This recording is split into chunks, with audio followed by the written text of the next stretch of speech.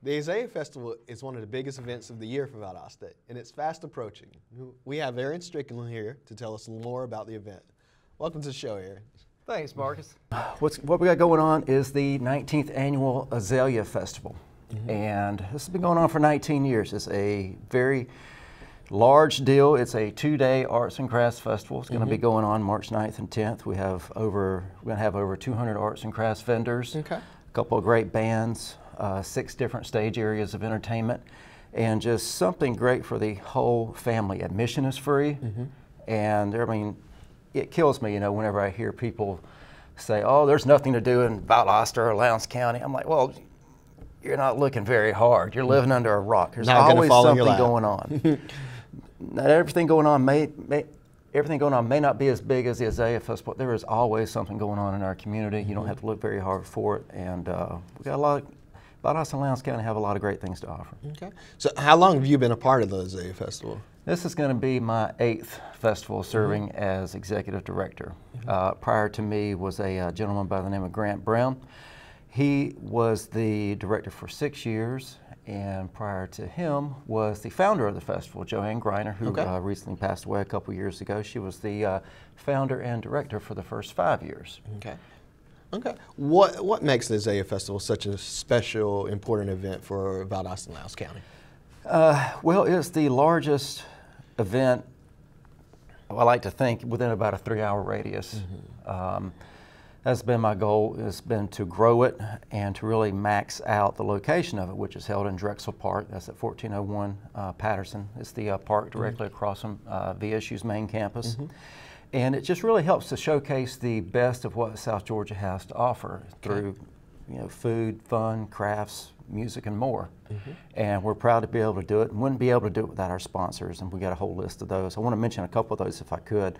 The City of Valdosta, of course, Kenneth S. Nugent, PC, Fairway Outdoor, 92.9 Country, Talk 92.1, the Langdale Company, Valdosta Daily Times, WALB, Advanced Disposal, Valdosta Family Medicine Associates. Literally, I have multiple pages of sponsors here. Those are just some of them. Please visit our website, azaleafestival.com. We have a complete listing on there and links to all these great sponsors.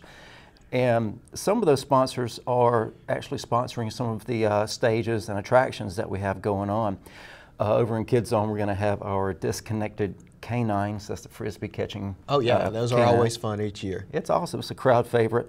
That's sponsored by the Kenneth S. Nugent Law Firm. The Paul Bunyan Lumberjack Show is going to be back this year down on the William Street end of the park. That's sponsored by the Langdale Company. We're going to have a stage, our Stage 3, that's sponsored by Wild Adventures. And just so much great stuff going on. Speaking of Wild Adventures, not only are they sponsoring one of our stages and providing the entertainment for it, this is also going to be the opening weekend of Wild Adventures. Gotcha. So this is kind of a unique opportunity for folks that within the viewing area. If you don't come to Valdosta and Lowndes County often, this is an excuse for you to do so and actually make Valdosta and Lowndes County your destination for the weekend.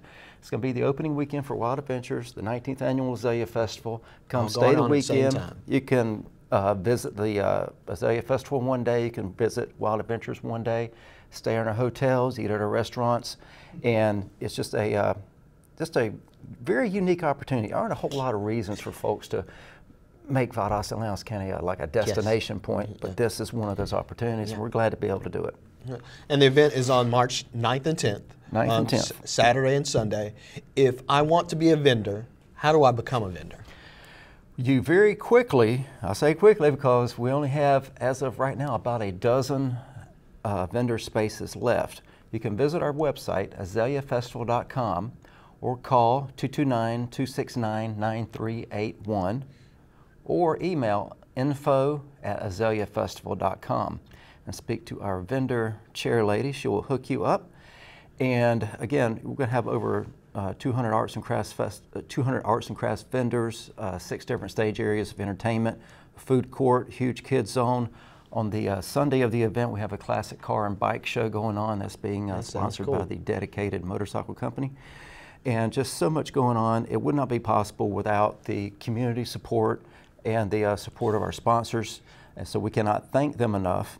And we're just glad to have been able to, for 19 years, take something that really started off as a small community festival. And I mean small, I mean there may have been one stage and a dozen vendors in that those first couple of years. And now it has grown to what it is. It's grown from a small community festival to a major regional festival. Yep.